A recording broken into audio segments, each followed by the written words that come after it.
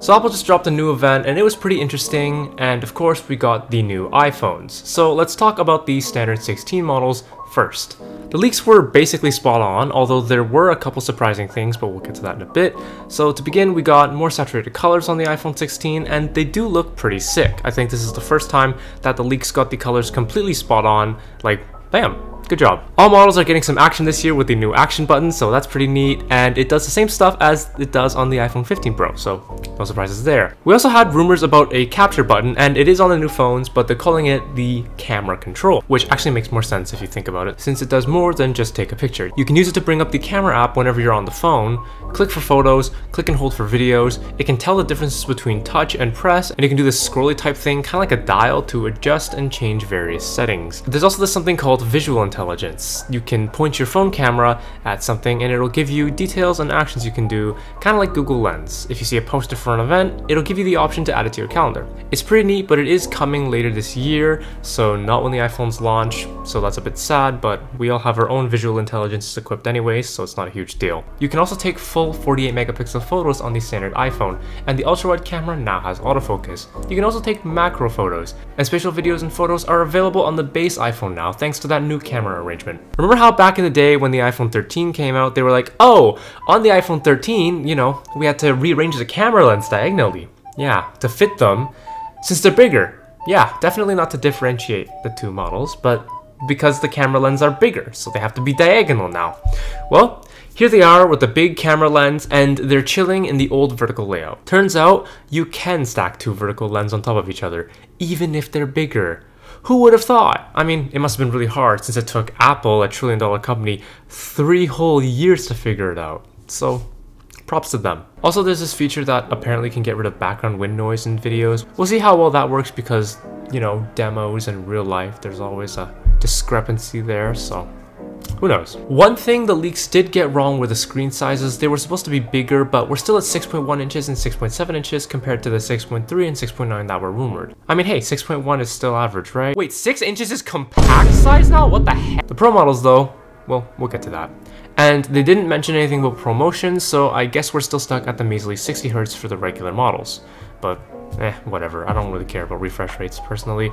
But all phones across the board get better ceramic shield, and I think it's like 50% better than the first gen ceramic shield on the iPhone 12, so As for performance, surprisingly, we didn't get last year's A17, we actually jumped from the A16 in the iPhone 15 to the A18 chip here. So instead of staggering chip releases in their Pro versus non-Pro lineup, kind of like how in the iPhone 14 there was the A15 but the 14 Pro had the A16, it looks like they're going to have a regular version for the regular phone and a Pro version of the chip for the Pro phones, so it kind of makes sense. So these chips are 3 nanometers, which means this is going to be a more efficient chip, and coupled with a physically larger battery, it seems like these phones will have a promising battery life.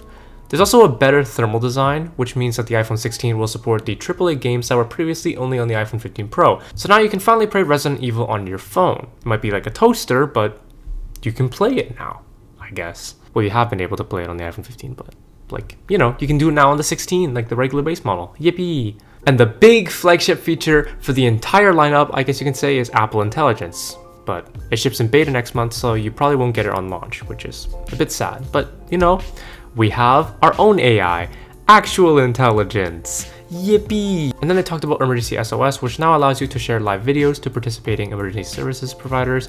So that's nice, I guess. Honestly, pretty decent upgrades compared to the iPhone 15 in this day and age. Apple Intelligence and camera control are honestly the standout features to me, but it's a bit wonky because Apple Intelligence isn't even shipping at launch, and without it you can't take full advantage of the iPhone's camera control, which has that visual intelligence feature, so it's a bit sad. Anyways, moving on to the iPhone 16 Pro. Again, leaks nailed the colors. We got this desert titanium color, which looks alright. Kinda like poop, but maybe it looks better in person. Then the new screen sizes, the Pros did get that screen size bump that the leaks talked about, so they are bigger. 6.3 inches on the Pro, 6.9 inches on the Pro Max. I'd say that's solid. It's pretty good. Man, what happened to the mini phones? They used to be so nice and compact. Shame they're gone now. The ultra-wide camera now also comes in 48 megapixels, which is pretty cool. The Tetra Prism 5x zoom design now ships on both phones, so the regular Pro gets the 5x zoom as well, unlike the 15 Pro, which only had a 3x optical zoom lens.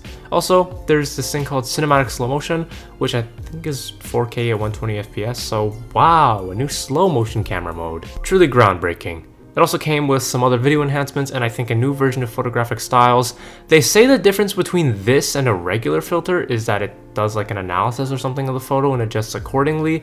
So it's not just an overlay, but still, it seems like it's just filters on steroids. For video recording, you can now get studio quality audio, which are audio effects that you can apply when recording videos to sound more cinematic or sound like you're in a movie studio or something. So that's cool, I guess. There's also this really weird feature that I think Apple wasted too much time on. They yapped about this really weird little scenario where it's like, oh, lots of people use iPhones and voice memos to make their music. And you might be using voice memos to record things when inspiration strikes. And then they were like, now you can play a voice memo that's an instrumental of a song, and then you can sing over that while it plays on your speakers, and then it'll isolate your voice and layer that voice on top of the existing instrumental. That's kind of cool, I guess. I don't think that's like a pro level feature. I don't think you need the latest and greatest iPhone chip to isolate voice from background sounds. Like, I'm pretty sure iPhones now have that like call thingy where it like isolates your voice on calls, so like you don't hear any background sounds, but like it's cool, I guess. I don't make music, so I can't really judge, so if you do make music on your phone, let me know in the comments below and tell me if this is a feature that you could see yourself using. Then they had this little segment where they showed them filming The Weeknd's new music video using the phone. My problem with ads like these is that the thing is, yes, the iPhone is good enough to be a film camera in some cases. It's good enough for The Weeknd, right? But just because it can be used in that situation, just because it's good enough doesn't mean it's the best tool for the job. True professionals are always going to choose the actual dedicated camera rather than the one built into a mobile phone, because they have money they're willing to spend on actual cinema grade cameras, because to them it's an investment and they'll make back that investment in due time. Like, let's say you're building a cabinet or something and you need to screw in a screw. There's no reason to use your Swiss Army knife when you have a dedicated screwdriver. A carpenter is going to have a dedicated toolbox, just like how a videographer is going to have a dedicated camera. Yes, the carpenter can use a Swiss Army knife. Yes, the videographer can use an iPhone, but why would they want to when actual pro-grade equivalent tools exist? The pro moniker has kind of lost its meaning, because in reality, no actual professional is probably going to use it in their serious day-to-day workflow. It's more of a marketing term at this point. However, I do like the pro phones still, just because they put pro level features into hands of people who might otherwise not have access to them. If you need to film a personal movie project on a budget, say as a hobby or for school, then yes, it's beneficial to have a camera that can do that right in your pocket.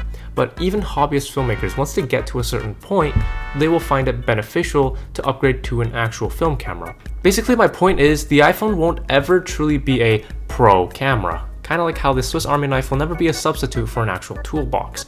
The iPhone is the ultimate Swiss Army knife, good for tasks in a pinch and casual users, even prosumers, but it probably won't ever replace the tools actual professionals use. Honestly, the market I see this appealing to the most are vloggers, because now you can just record everything on your phone and you can edit on your phone. Like, especially if you're on the go, that's really valuable to just have a computer that can do everything from writing your scripts to filming to editing. It might not be the best experience, but it's like the most compact package that can make that video. But yeah, that's my little tangent. The new iPhone 16 Pros come with the A18 Pro chips, and they're a bit more powerful than the regular A18 chips.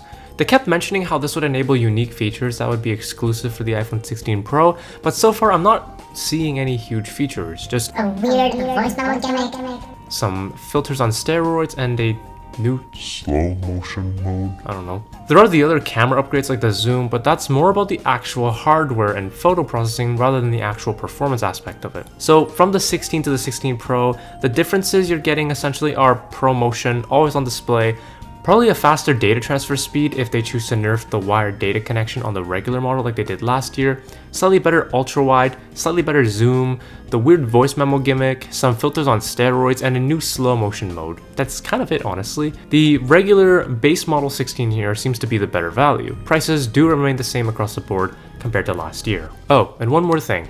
There were some MagSafe ecosystem updates, and there's a new MagSafe charger.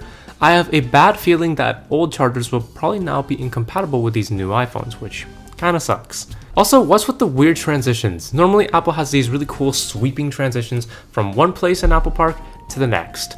This time we just had fades to black. It feels a bit off and almost like they kind of rushed to put this event together. Come to think of it, this whole event felt kinda iffy and last minute. They had dramatic reveals for colors and announced a bunch of new features and add-ons to existing products instead of like actual new products, you know? Introducing the new Apple Watch Ultra color.